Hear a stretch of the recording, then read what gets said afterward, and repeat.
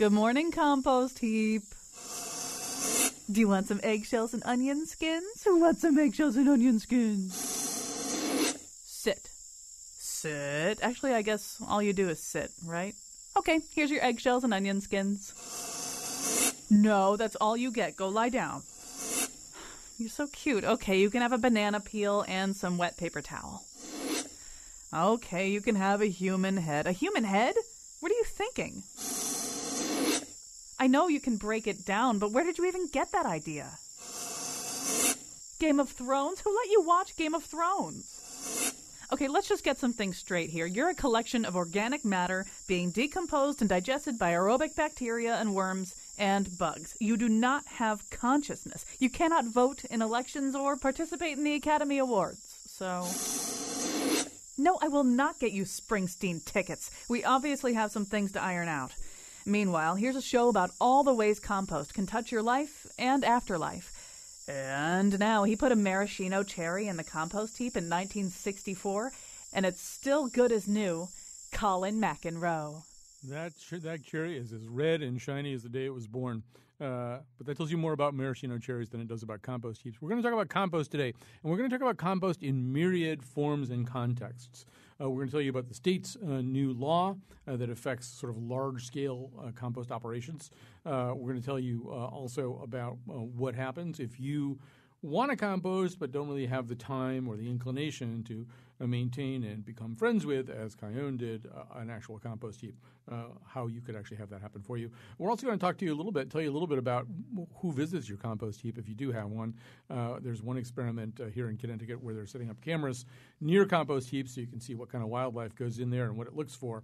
We'll also tell you towards the end of the show about a brand new operation just about to kind of go live in the next week or so after about a 10 or 15-year run-up that will allow people to participate in composting in a very final way. In other words, apply all of the principles, chemistry, and science of compost to the final destination of the human body so that you wind up, instead of in a sort of typical graveyard, you wind up more as kind of gardening material in a very special kind of graveyard. So anyway, all of that is still to come. We also welcome your questions. We'd love to get some phone calls as we go along here. 860-275-7266. That's 860-275-7266. You may tweet us at WNPR Colin. Our tweet master, Greg Hill, is in the house for that. He will tweet back at you, WNPR Colin. Do follow us there. All right, so we got a lot of ground to cover here, and we're going to begin, I think, maybe with the fact that Connecticut has a law on the books, a relatively new law on the books, that I think Casey Alexander – well, let me just say who's here. That'd be good, too. Susanna Castle is here with us. She runs Blue Earth Compost. She's the person who comes to your house and picks up your compost if you don't want to have your own compost heap. Chris Field is vice president of Harvest New England. We'll tell you a little bit more about him and his operation and what that's all about in just a second. Casey Alexander is an organics recycling specialist with the Connecticut DEEP recycling program. So, Casey Alexander, this law that Connecticut has on the books, I don't know if it's one of a kind exactly nationally, but it is being cited anyway as pretty groundbreaking legislation in terms of getting some mandatory collection, of compostable materials off the ground. It is, actually. The real purpose for the law was to spur development for more facilities where food scrap can be taken to get recycled. So what it says is that certain businesses that generate large quantities of food scrap, and we're talking like 104 tons a year, and who are within 20 miles of a facility that can accept that waste, are going to have to separate that waste out from the rest of their solid waste and get it recycled.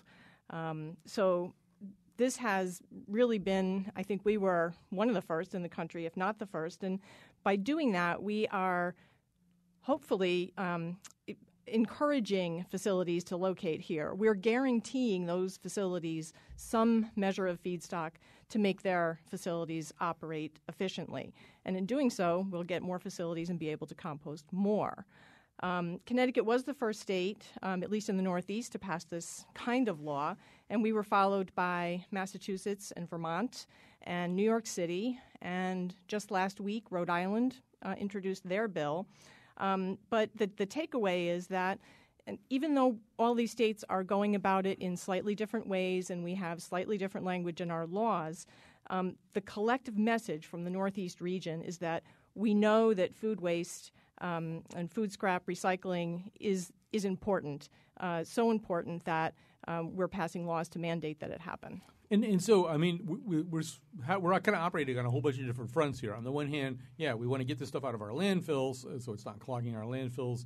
We also want to use it much more naturally and get it kind of back into the ecosystem. That's a good thing, too. As you're suggesting, it also seems to be understood as a spur to economic development if you can actually get the right kinds of facilities here to do the recycling. And then, somewhere down the line, a lot of states, including Connecticut, are thinking, I think, about energy generation in a really different way, too. When we think of energy generation from waste products, we're thinking of trash to energy where it's burned. But really what's being contemplated here is using the science of compost to make energy, right? Correct. Some of the facilities that have been talking with us are anaerobic digesters. And these are facilities that can take the food waste, digest it anaerobically without oxygen, drive off the gas, make electricity from that, and then compost the digestate that's left and return that to the soil. So it is a win-win, and it'll help with our solid waste management planning, with our climate action change plan, our energy plan, and our clean energy portfolio. So yeah, we're hoping that we can attract some of those facilities, and we've gotten some good news. We've gotten one application into the department already for such a facility, and we're expecting another one soon. So it's really like a win-win-win-win-win. I think there's at least 4 wins. Yes, a lot of wins in there, lots of wins. So, just to now go over to Chris Field from Harvest New England.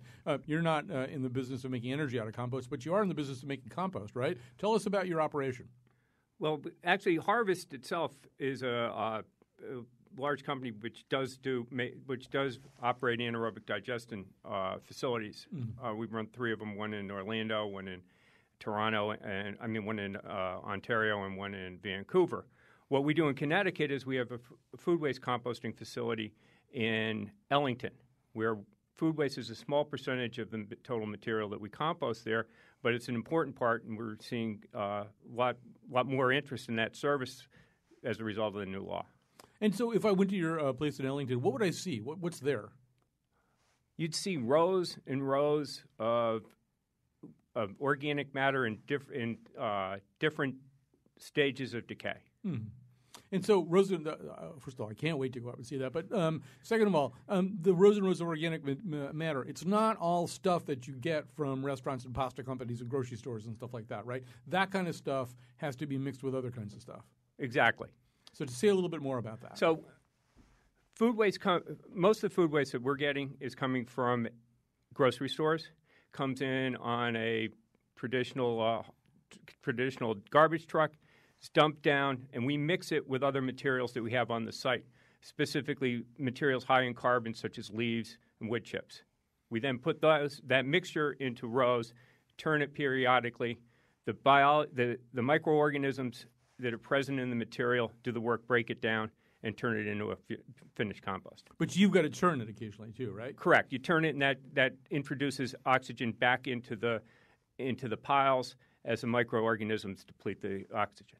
Now, we're going to talk in just a second to somebody about the actual science of composting, but one thing we know about composting is that it produces a tremendous amount of heat. If it's being done right, if it's happening well, temperatures get up above 140 degrees Fahrenheit in some piles. Is that happening there? I mean, in other words, when you turn this pile, are you exposing a pretty hot inner core?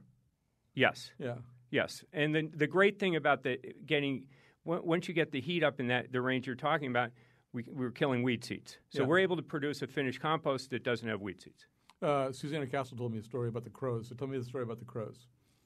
The crows? She said that when you guys turn the compost pile, sometimes the crows come down just to get warm, just sit on it. Right. We like stories like that. Well, it's not something we're trying to promote. We're not. We're a compost. You're not running a crow's sauna. No, we're not running a crow's resort either. So we're glad that the crows like it, but it's not something we're really encouraging. No. Well, I don't think they listen to the show or anything like that. I wouldn't be worried that more of them are going to do it as a result of this conversation. But it's kind of a lovely image anyway of creating all this heat. And then the crows, who apparently have very cold bottoms at this time of year, go and sit down and get a little warmth. All right, so, but he clearly doesn't want the crows doing this. All right, so let me just talk a little bit about the science. Well, I won't talk about the science of composting, but before we meet Susanna, who's going to come to your house in the near future, if you want her to, and collect your compostables. But before we get to that, let's talk to Jean Bonnetell. She is director of Cornell Waste Management Institute in Ithaca, New York. Welcome to the show. Hi, how are you? Yeah, we're just fine. So, we're talking a little bit about sort of what happens in the composting process, but it might be worthwhile just to take a moment and really kind of talk about the science of composting. So, what actually goes on in a big compost pile? Well, you have both carbon and nitrogen, and those carbonaceous and nitrogenous wastes combine, and they start breaking down. And basically, in a compost pile, we're trying to keep microorganisms happy. So the microorganisms are the workers, and the more work that those microorganisms do, the less work that the humans have to do. So if we balance our carbon and nitrogen well and our moisture, and we mix and size reduce some of those materials, then the composting process takes over. If we had a very, very, very hot compost, we might kill some of those microbes off, and then we'd have a compost that wasn't working very well. But we like our compost to work between 120 and 150 degrees Fahrenheit. If Chris, if it's getting too hot, is there something you can do about that? Because she's saying you don't want to kill off all kinds of good things that are in there. We would generally turn or add water. It depends on the feedstocks that we're working with. All right. We turn it because we take temperatures. Yeah. Yes, absolutely. So, so what we have here are several different classes of bacteria, right, Jean? And then in most compost piles, it's also a bunch of sort of they're doing what's sometimes called chemical decomposition, and then there's sort of physical decomposition, right? There's worms, there's bugs, and stuff like that. Talk about them. There's a myriad of microorganisms that are in there. They're microscopic and macroscopic, and they all are working in concert basically to break down that material. All of them have a different place in the pile. All of them want different things from the pile, and so they all tend to work together pretty well. And the temperatures, those high temperatures, will kill the pathogenic organisms that we don't want to be in the compost process. It all sounds great. We're going to talk more about this. And by the way, if people have questions, really, there will not be a compost question that one of these people cannot answer. So 860, stump the compost panel, 860-275-7266, 860-275-7266. Also, you may tweet us at WNPR Colin. We'll take a break. When we come back, we're going to talk about a service that comes to your house and takes your stuff away so you don't have to mess around with the compost heap. When you plant and grow like in the last song, it's just compost. From the kitchen it seems so gross, but it's enriching the soil that grows. Our vegetation, grass and greens provide protein. Do you compost? And do you think it's important to compost? I got a compost pile in the backyard where I put my dead vegetation, leaves. No, just seems like it would be a messy, smelly type of endeavor that I'm not interested in doing. I do. I grew up, both my parents were really into it and did it a lot. I think it's good. You don't have to fill up the landfill and stuff with dead bushes and whatnot. If I thought it was important, I'd probably do it. All right, those are some voices from the streets or from the piles or something like that, collected by Jackie Lauper and Skylar Magnoli, two of our interns. We'd love to hear from you. We are hearing from you about compost. One of the things we want to talk about right now is you and your house, especially in terms of what you can and can't compost in your house. For example, during that promo, I found myself wondering, can you compost schmooze? I know you can compost food. Can you compost schmooze from the food schmooze? Those kinds of questions can be answered, maybe not that particular one. And we have Susanna Castle here to talk a little bit about her company, Blue Earth Compost. Actually, maybe even before we talk to Susanna in the studio, we'll play. We actually met Susanna a couple of days ago. And if you think compost isn't a very romantic topic, when we first met Susanna, she was a little worried, a little pressed for time because she was celebrating her anniversary. And we thought, well, that's pretty terrible that we're making her talk about compost on her anniversary. It turned out to be her 6-month anniversary. That's how romantic she is, and she's in the compost business. All right, let's hear a little visit that Susanna made to my house and my kitchen. Okay, we're standing in my kitchen right now, and we've got, I've saved a little bit of waste. We just peeled some clementines, and we got a banana peel from this morning. Fruit peels, I assume, are really good, right? Fruit peels are great. One thing about that peel before you toss it in the compost pail instead of the trash can is you want to make sure to remove the sticker. The little sticker, the little Del Monte sticker that makes it clear it's from a multinational corporation that probably did something really horrible to create this banana and meddled in the government in the country that it's based in. And that's just because it won't compost? Correct. Yeah. So labels have got to come off. Okay, so we've got a little bag here. I just saved like last night's stuff. I can already see some things that crept in there that probably shouldn't.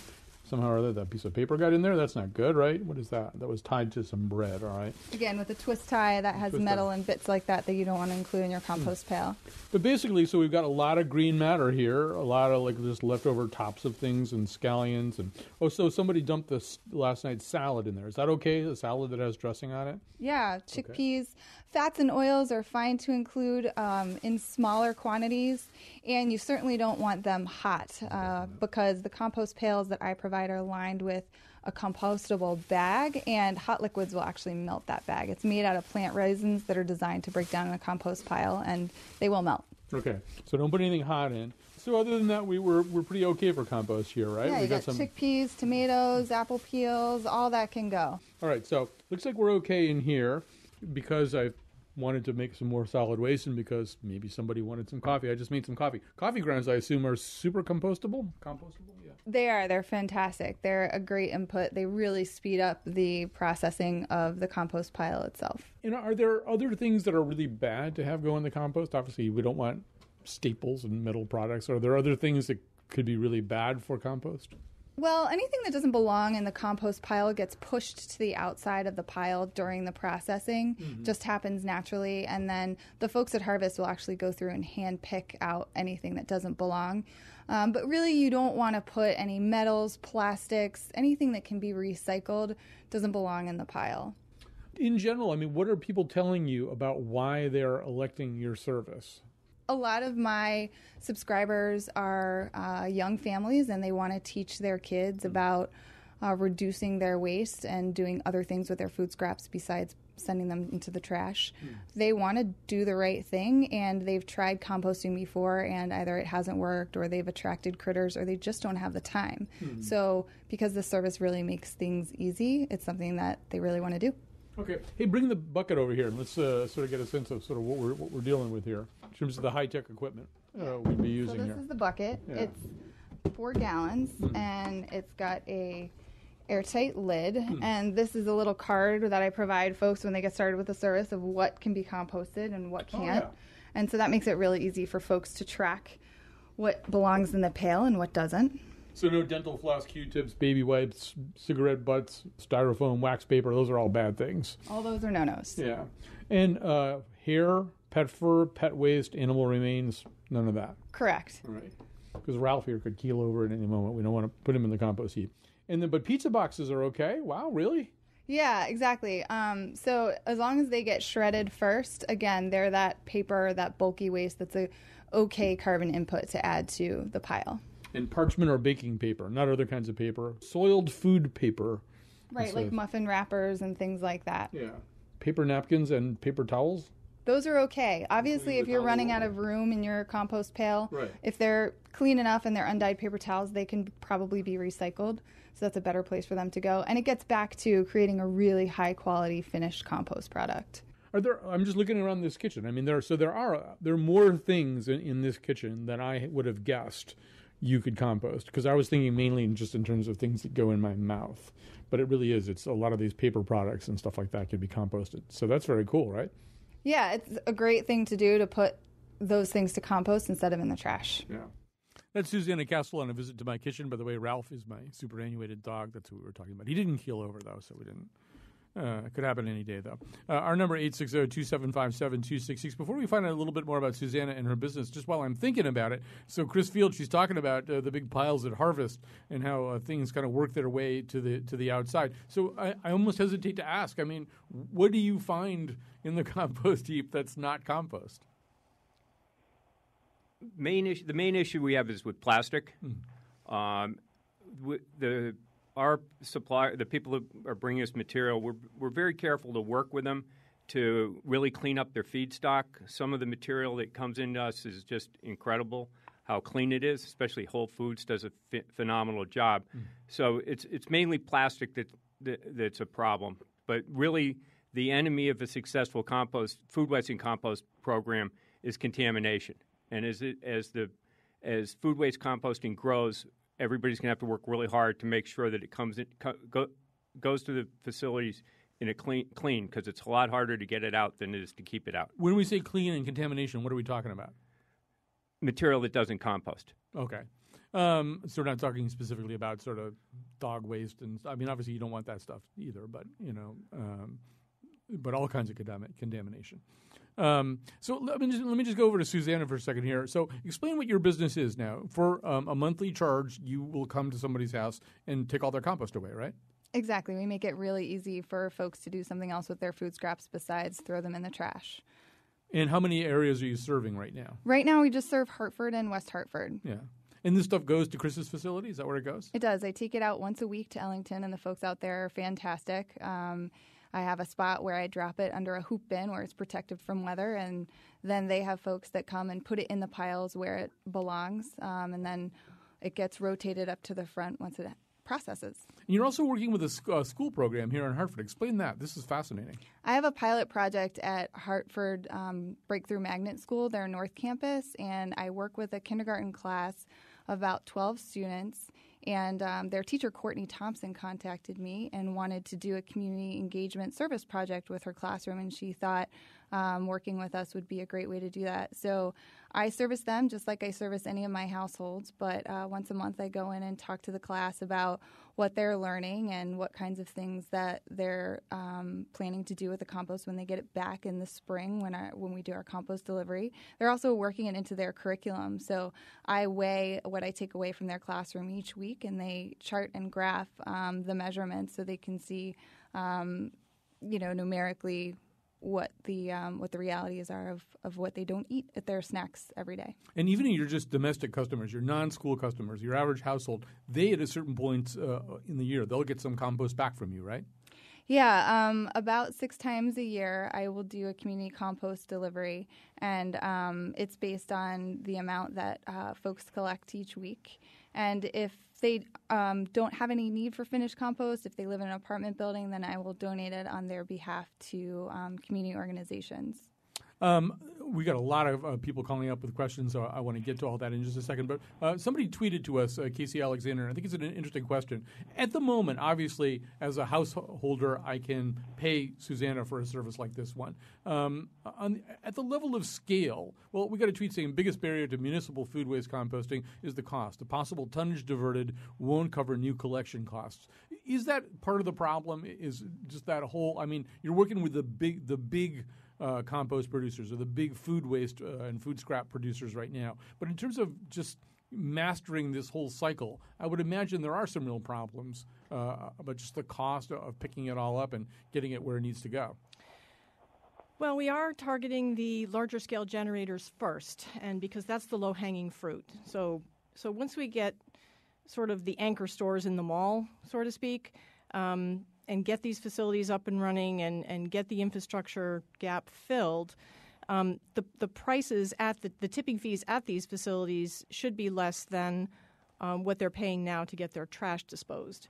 We're paying around probably $65 a ton now for trash disposal, and composting or anaerobic digestion should be under that.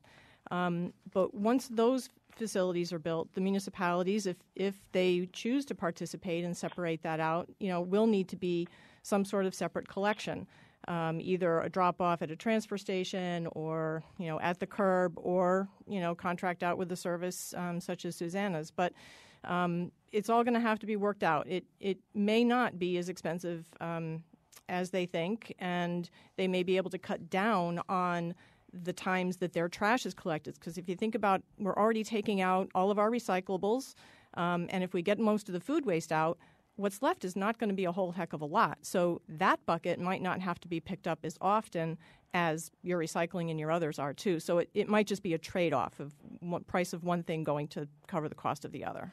Hey, Jean Bonnetol, one thing I want to just quickly talk about here, too, is, you heard Susanna kind of coaching me about what I can compost and what I can't compost. But you're kind of working at the outer edges of composting, right? You really, my friend Roy Blunt, the writer, says so every once in a while he'll put like a small pine log in his compost heap, just as he says, to challenge the compost heap, to see what it can do. But you've sort of effectively done that, too, right? I mean, what are some of the things that you have been able to compost? We compost a lot of different materials. The definition of what can be composted is something that was once alive and is now dead and needs to be managed. So Ralphie essentially could go into the compost pile. We compost food processing waste, or we work with companies to compost food processing waste, paper fiber, dog food waste. We do a lot of mortality waste as well. So we do shelter animals. Mm-hmm. We compost cows, horses, goats, sheep, and we've composted a whale. What prompted you to compost a whale? Was it just the challenge, or? Well, the whale was in a beach whale. The whale was stuck in fishing equipment, yeah. So an institution wanted the skeleton, so they composted that. Turned it once physically, turned the bones physically, not with a big loader or anything, and then they put it back in the compost pile and finished it up. It took about a year for those bones to become clean bones. Moby heap. Yeah. All right. When we're composting something like that, it's a very different process. Yeah. So we don't turn those piles. We compost. If we're going to compost roadkill, we'll layer the deer in the compost pile, and then we'll leave it for 6 months. Chris, this is sort of a big shift, I think, particularly from what I learned about your operation, too, when Susanna was at my house, which is, I've always kind of assumed that compost is organic scraps, is vegetables, is fruits and peels and stuff like that. But she said, no, you could actually take meat scraps. You could take a certain amount of dairy waste, right? Correct. Yeah. And is that sort of because of what Jean's talking about right now? Just if the temperatures are high enough and the scale is big enough, you can handle that stuff? Correct. Yeah. Also, we don't have a lot of at home compost. People are worried about vectors, and we don't have that issue because we maintain higher temperatures in our piles. What's a vector? A vector, it's the thing with an arrow on it. Yeah. No, I don't know why they call them vectors, Casey. Do you know? I don't know. They're critters. Oh, critters. Critters, flies, bugs, things that are pesty. All right. in a compost pile. Those are vectors. All right. Actually, we're going to get into vectors in just a second here. Actually, we'll get into vectors right this second with a call from Barbara in Hartford. Hi, Barbara. Hi, how are you? Just fine. Good. Well, I tried to have a compost pile in my backyard, even by blending in the blender all my food scraps and putting it out there, thinking that would keep the critters away, but it did not. So I would like to hear about how to prevent critters from coming in there, since mine is not as hot as yours. And then also, is there any recovery of the heat from compost piles that can be turned into electricity? Well, yeah, we were sort of talking about that before, the second part of your question. That's sort of what is being contemplated here, is the so-called anaerobic decomposition energy process. But so the answer to that is yes. Jean, I'm going to guess you might be the closest thing to a vector expert here. So take it away. I will be glad to. If we're composting, if we're composting well, then we're not going to have a problem with the vectors. So we want to have, if we're making a food scrap compost heap, we're going to have a lot of leaves down there. So we're going to put leaves and carbon, so brown materials. And one of the things that we encourage people to use is brown and green materials. And that makes it easier for them to figure out what they need to do. So we put the brown materials down on the base, then we'll put the green materials. And the green materials would include things like yard waste or grass clippings, but also all the food waste would go in there. And then we would cover it up. So each time we put something that's easy to rot, some of the nitrogenous material in there, we're going to make sure it's all covered. So in a compost pile, we should never see the food that's in that compost pile. All right. In just a second, you're going to hear a scientist talking a little bit more about vectors. I know I want to call them vectors. You're going to hear a little bit more about what happens, what kind of wildlife does get interested in your compost heap. Before we do that, I don't want to lose this thread here. I suddenly realized that we've talked pretty extensively with KC and with Chris about the process of creating the compost, but not about what's done with the compost once it's created. We know that Susanna will bring a small amount of it back to you if you're one of her customers. Wayne Hansen, this is Wayne Hansen from the incredibly dangerous area of Sterling, Connecticut, is calling in right now. Wayne's an organic farmer, and you've got a question for Chris about the Harvest Compost, right? Yeah, go ahead, Wayne. I'm looking for compost that is more close to my location than the other side of the road, the New York border with Connecticut, which is currently where I have to get it from. I'm trying to figure out if there's someplace I'd rather buy it in-state, but I wonder if it's approved by either OMRI or the Bay State Organic Certifiers for my use as a certified organic grower. All right, so Chris, answer Wayne's question, and just in general, talk about where the compost that you ultimately produce, where does it wind up? The compost that we produce is primarily in Ellington, and it's NOFA approved. And so it's in Ellington, but who winds up using it? Who buys it? It goes to organic farmers. Mm-hmm. It goes to homeowners. It is a component in our Topsoil Plus, which is a high-quality topsoil that we manufacture. It goes to top dressing on athletic fields. It goes into wetlands reclamation, and it goes into a lot of raised bed gardens, making a lot of great tomatoes. All right. So, Casey, that goes to your garden, right? Yep. I bought some for my garden. It's great stuff. All right. He's got a bag of it right here. We'll be fighting over it afterwards. All right. So this whole subject of critters or vectors did come up here, and we discovered there's a scientist at Trinity College who's looking at that very question. So let's meet Scott right now. Scott Smedley is an associate professor of biology at Trinity College. He's been doing compost-related experiments for several years. If you have a compost heap, if you have a compost pile, you're probably vaguely aware that you're not the only person using it. At least you're not the only creature using it. But one of the things that Professor Smedley has done is to try to investigate exactly who else is going to your compost pile, under what circumstances, and for what purpose. So tell us more about this. This involves setting up actually wildlife cameras, right? That's correct. We have our study site out in eastern Connecticut in the town of Andover, and we're essentially looking at this phenomenon of wildlife visitation to these piles and seeing how varying the material that goes into the pile determines who comes to dinner. So first of all, give me just sort of a census of who's going there. We've picked up 33 species so far of birds and mammals. Mm-hmm.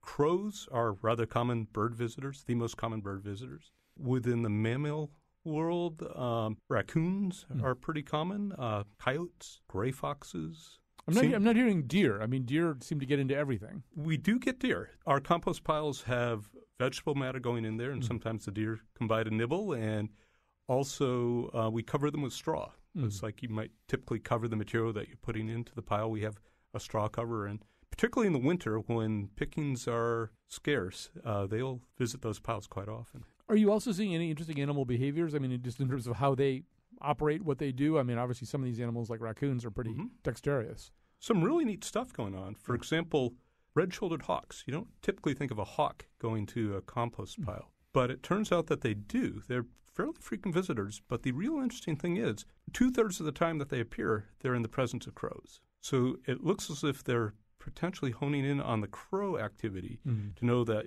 there's something good there at the pile. So it could help their foraging, but it may also help them as they're looking for food to reduce their predation risk. Because with crows, you have a flock, and generally one member in that flock is going to be serving as a sentinel. He's perched, looking around, wary for predators. So it's possible that the red-shouldered hawks also benefit from that extra set of eyes present there as it forages. In terms of just the sheer numbers of visits, I mean, first of all, 33 species, that's a lot. So, I mean, in terms of just the amount of activity at the compost pile over the course of a night, were you surprised at just like how much of a buffet it is for how many visitors? There are some animals that will literally spend several hours on the pile. We have raccoons that actually recline on their backs and dine. So they definitely do get a lot of activity. All right, so we're talking to Scott Smedley. He's an associate professor of biology at Trinity College, doing a study of who visits the compost piles. Is most of this activity nocturnal? It depends. During the winter, when you get a lot of crow activity, since crows are diurnal, most of the visitation is during the daytime. Shift into the summer and fall, then you get things like raccoons and gray fox and coyote dominating, and therefore it is more nocturnal during those seasons. Who's doing all this analyzing? In other words, there's sort of a lot of tape or whatever it is that you wind up with in terms of footage from these wildlife cameras. They're digital images, and you're right. We have literally hundreds of thousands of images coming off these cameras. And we have developed a citizen science tool. I've been fortunate to work with some very talented folks in our IT department at Trinity, and we have an online database. And the database will serve you up 20 images in a block. You have a pull-down menu that you use to identify them, and each image gets served to 5 different people. And after we have those 5 independent viewings, we look for agreement amongst those. If 4 out of 5 people or 5 out of 5 people say that, yeah, there's 3 raccoons in that shot, and if it does meet that threshold, we'll accept it. And we've gone on to look at those that meet the threshold in our lab, having independent viewers within my research student group, and it turns out that, yeah, those images that do reach that agreement threshold typically are accurately identified. Where would they go and find out about this? Where would they go and scavengers.trincol.edu. That will get you to our field guide that introduces you to those 33 critters. You can see them in some clear-cut images and some of the more challenging images, which often are the case. You might just get a partial view. The image database is there that will give you the quiz initially, and then once you pass that quiz, and you can take it multiple times. On average, it takes people about 3 times to pass it. Once you pass it, you can then actually contribute to our project. That's really great. And we will, by the way, put this link up at WNPR.org. If you're interested in learning more about this and maybe becoming one of these citizens scientific observers or analysts, you can do it that way. So at WNPR.org, we'll have the Scavengers link up there. So Scott and Smedley, what do you ultimately want to know about this? In other words, some of this is just probably pure research. You want to know what you want to know. You want to know what there is to know. Is there anywhere in particular at more of an applied level that this might be going? Yes. As humans influence their environment more and more, and as people begin to look for sort of environmentally friendly and sustainable ways of dealing with solid waste, residential composting is becoming more and more popular. Some areas have municipal programs, but they're few and far between. So generally, you're left to your own. And more people are composting. And now this resource has become available to these organisms. How does that affect their ecology? How does this human impact on the environment potentially alter the ecology of these animals? This is fascinating stuff. And as I say, we will post the link so that other people can get involved. We'll build up your army so that you can have even more video cameras and learn even more about this. But Scott Smedley, the Associate Professor of Biology at Trinity College, thanks for joining us today. Oh, you're most welcome. Pleasure to be here. Bodies of banana peels and putrefied potatoes. Rancid rigatoni and most terminal tomatoes. Where chunks of chicken, chimichanga, chitlins, and chorizo. Chocolate-covered cherries, chervil, chicory, and Chisco. Chinese chachalupas, chowder, chips with chopped cheddar. Church-bodied Cheshire, but manchego's even better for combo.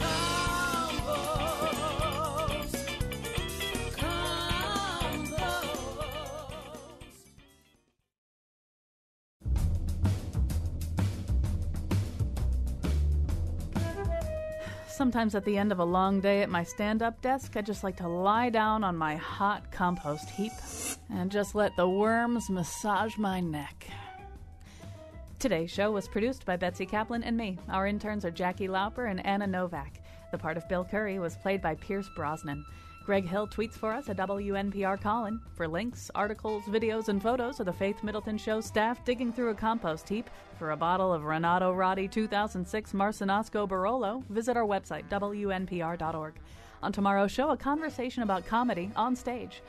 And now, back to Colin. We've got one more piece of tape we want to share with you, but I also want to say if you've phoned us up right now, we're going to try to use the time that we've got left, and we will have some time left after this to answer your questions and wrap up any more business with our guests. But right now we are going to listen to some people talk to me, or actually one person talked to me earlier today about a rather unusual enterprise in Sweden.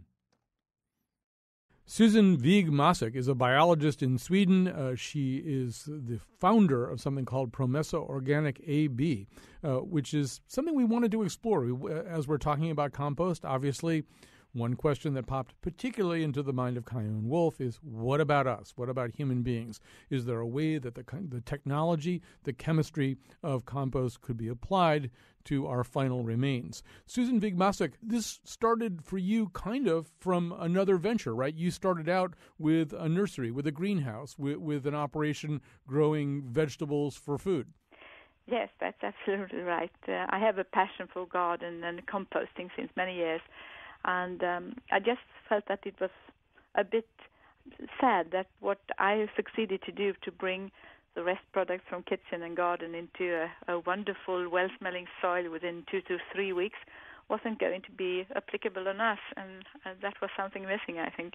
So you investigated this, and how different is the science of composting human remains from composting what typically becomes soil compost? No, there is no difference at all. I mean, we are organic material. That means that we contain carbon, all of us. So it is more of a habit to see us humans as something separated from nature, but we are absolutely part of nature. So you began thinking about this, I think, about 15 years ago, and talking about it about 15 years ago. How far along are you now? How much of a reality is Promessa as a sort of composting burial service? In fact, you are one of the few who knows this, but we are starting to go live next week. Next week. So when you go live, what will happen? In other words, imagine that that someone that I live in Sweden, I think that's probably step one, and that someone that I love has passed on and has requested this means of burial, if that's even the right word. What happens? When we start producing this now for our first client, we need approximately 10 months before we can start doing a real treatment. But that is something that we need that long time because what we are producing of the technical equipment is very specialized. It's an ethical way of taking care of our remains. And so ultimately, 10 months from now, you'll be able to take, I guess, a human body, a deceased human body, and place it somewhere. I mean, will it be in just one big, enormous compost pile, or is it a different process? No. What is similar or exactly the same is the humus production that is happening in the soil. Mm-hmm. Everything else we have adopted to the existing traditions and way of handling a deceased beloved. So there will be no changes. What we are offering is an improved burial, but also an improved cremation. So you will in the future see our both well-recognized methods, but done in an environmentally friendly way. So the person will be buried the way a person is always buried, or the person will be cremated the way the person is always cremated. But somehow or other, that person will then become some kind of humus real soil. Yeah. And does that involve sort of not embalming the person then, or in other words, what is it that you introduce that creates this final product? What Promession is all about is that we have listened. From the beginning, I was perhaps a little bit unusual coming from the garden area, trying to find a way to really imitate nature, the way nature took care of our dead bodies from the beginning through the wild animals. What our equipment is doing is in a way giving Mother Earth, the humus, the teeth that the wild animals had. So what our equipment is doing is allowing the body to go down into small pieces that is going to be dried and separated from the potential metals that we have in our bodies. And that metal-free dried remains is then going to be placed in a coffin in the topsoil where life exists and where our remains could support new life into a plant, into a rose or a tree, a family tree or whatever.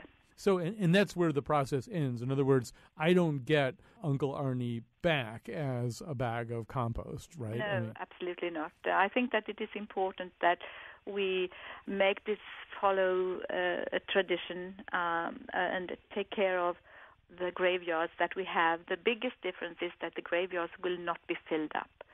For overcrowded areas, this is fantastic when the remains is going back to soil within 1 year approximately. And you can absolutely see in front of you that a favorite tree could be long-lasting for the whole family for generations to come.